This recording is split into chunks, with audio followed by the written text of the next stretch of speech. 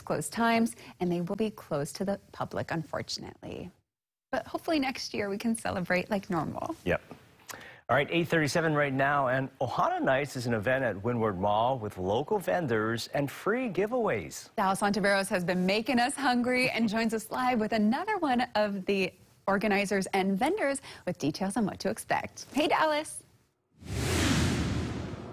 Good morning, Kelly and Ross, and just get ready when I come back to the station because you're going to get hooked up with so much good food, especially from Charisse from Reese B's, Onalicious Local Food. Good morning, Charisse. How's it going? I'm fine. How about you? I'm doing great. I mean, hello. We got these beautiful nachos right in front of us. So delicious. But before we get into that, we're talking about Ohana Nights. It's happening this weekend from 2 to 8 at Windward Mall. And if you can't make it, you can, oh, thank you for the sign. If you can't make it, you can always come by next month, July 10th, and also August 14th. All right, Charisse, so tell us what we're seeing here. That looks like Kahlua pork, yeah? Yes, it sure is. So this is what we call our Kanak Attack Nachos. Kanak Attack Nachos. Right. So one of this young boy came by, he wanted both. So this is Kahlua pig with lomi salmon on the top. Yeah. And then this freshly pokey, spicy pokey. And as you see in there, we fry our nachos on a daily basis. So everything's fresh at the end of it. Everything is fresh. Just hear this crunch. Mmm. Onalicious. Onalicious. Very good. Show us what's next. Okay, let me give you a napkin though. Oh, okay, yeah. Okay. You got to make sure I look good, right? That's right. All right, good. All time. This is our shoyu nachos. So people that don't like, can't have spicy, we have shoyu nachos. Oh my God. So you can also have the shoyu nachos with the Kanak Attack without any spice. So we have that as well. So these are our top 3 nachos that we do sell. We also have another one that I didn't bring today, unfortunately. It's our kalbi fries. And that's going to be available this weekend?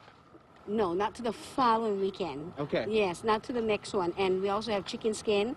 So if you find us not only at this event, we're at other events, along with the other 2 trucks that you've seen earlier, we're all together. All right. Well, this looks delicious, and it also gives us a preview on what to look out for. So thank you so much, Charisse. Let's go ahead and join another vendor right down next door. Kalena, you here?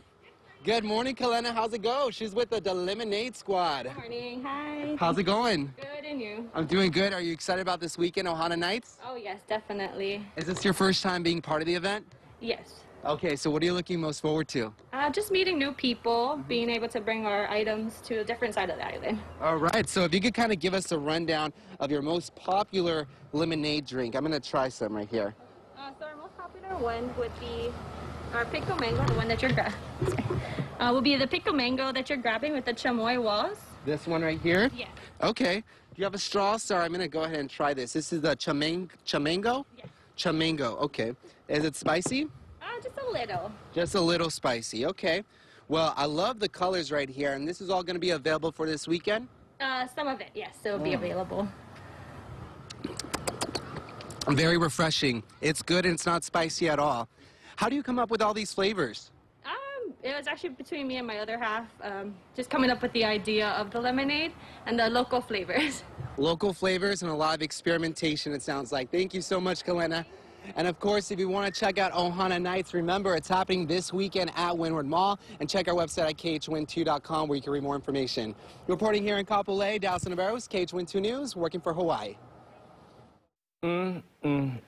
Wow. Good food, nachos, and then wash it down with some lemonade. And we got to see 3 of the vendors. There's going to be even more. Wow, those poke nachos looked awesome. And then the lemonade's so pretty, too. I know. Super Insta-worthy. I'm excited to head out. So, again, it's going to be the place to be. Make sure you head on out tomorrow. Dallis will post that on our website as well with all the details. Yep, go out and support. All right, coming up next, World Blood Donor Day is approaching soon, and donations are needed. We'll tell you how